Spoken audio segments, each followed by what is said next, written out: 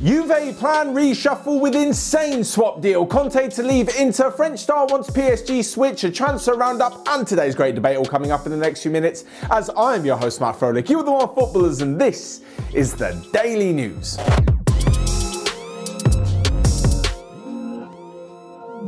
So first off, Juventus are planning quite a lot of business this summer. One potential transfer includes an insane swap deal, and that could be Alvaro Morata joining Juventus on a permanent basis and Paulo Dybala going in the other way to Atletico Madrid. Now, the whole reason behind this is that Juventus apparently need a little bit of money this summer. That is why they were eager to sell Cristiano Ronaldo, potentially a few others, to try and recoup some of the money that they've lost during the pandemic. So, with Alvaro Morata on a loan deal and with them not able to cover the fees for a second loan deal or to bring him permanently, they're looking at the possibility of swapping Paulo Dybala. This would, of course, be an insane swap deal. The reason being is because Paulo Dybala, despite the fact he's had loads of injury worries, is still an insane player.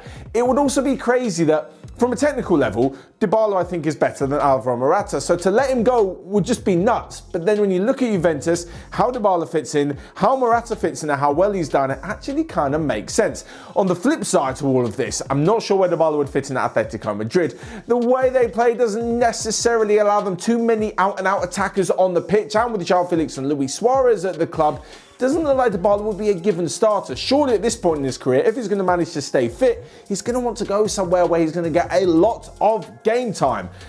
As for Morata, he's made it clear that he wants to stay at the club. He's done very well to score a lot of goals this season. There doesn't look like a reunion between him and Diego Simeone seems to be on the cards, so him staying at Juventus seems to be like the right deal. But on top of all of this, Juve may be able to make money another way, and that is by selling Matthijs De Ligt. Apparently the Dutch defender is not really regretting moving to Juve a couple of years ago, but certainly still has Barcelona in his career plan and wants to join fellow Dutchman Frenkie de Jong at the Nou Camp.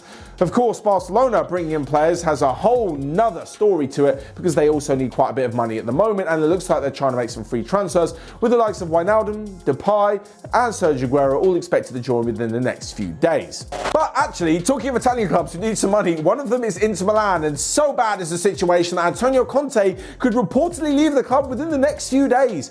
Just a couple of weeks after taking Inter Milan to the title, he's had another riff for the board, and this one concerns the fact that they are far more interested in selling and making up 70 to 80 million euros in the transfer market, and Antonio Conte wanting to buy more players to keep his stars to challenge again, not only in Serie A but in Europe as well. Of course, they completely and utterly destroyed Serie A this season with some fantastic results, but the Champions League hasn't exactly brought them much promise in the last few seasons. So Conte needs a few more players, and not really the free or cheaper alternatives that he's been used to bringing in the last few seasons. Of course, you can see the effect that big money signings like Romelu Lukaku had on the team. 75 million was splashed out, and well, he did a fantastic job at leading them to the title. So the fact that Inter want to get rid of a few key players and make up a lot of money doesn't exactly sit so well with Conte, and you can expect that he could potentially leave the club, like I mentioned, probably within the next 72 hours. There's so much news coming out every single minute on this deal, and who knows where Antonio Conte is possibly going to end up next. If Zinedine Zidane is to leave Real Madrid, maybe Conte can end up there. Maybe he's going to fight it out with Allegri to go there. Who knows?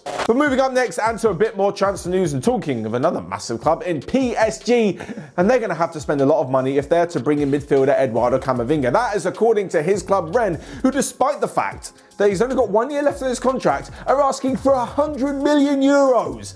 They're probably doing it because they know he's their main star and because they know PSG can afford it. The youngster has refused to sign a new contract which runs out next summer. So you would think, like with the rest of the footballing world, when a deal is only running out in 1 year, a club would accept a lesser fee because they don't want to lose him for free. But no, Rennes are like, screw it. We want the 100 million. We've developed this kid. We want the money that is definitely going to be worth it, and that keeps the club alive for quite a few years. Are PSG going to pay it though?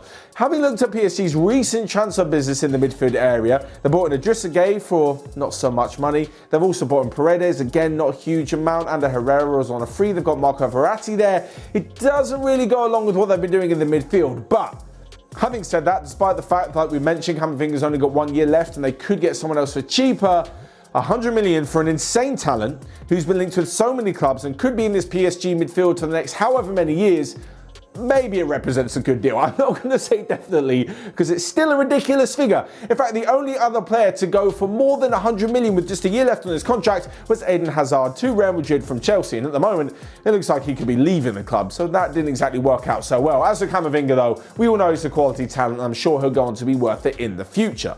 Next up then, a quick round-up of the rest of the day's transfer news that you might have missed, and Willian wants to return to Chelsea after just one season at Arsenal. Fernando Torres has said he is coming out of retirement at the age of 37, and he'll update everybody on his new club within the next few days. UEFA have opened disciplinary proceedings against Barcelona, Juventus and Real Madrid because of their desire to enter the European Super League. And lastly but not least, some stunning news. There's some reports that Gareth Bale, after saying that his future will cause chaos if he were to announce it now, is going to get out of his Real Madrid contract, with it being terminated in the summer, take a cut of his salary for the final year, and then retire from football after the European Championships with Wales. Of course, it's just a rumour at the moment, but this would be absolutely stunning.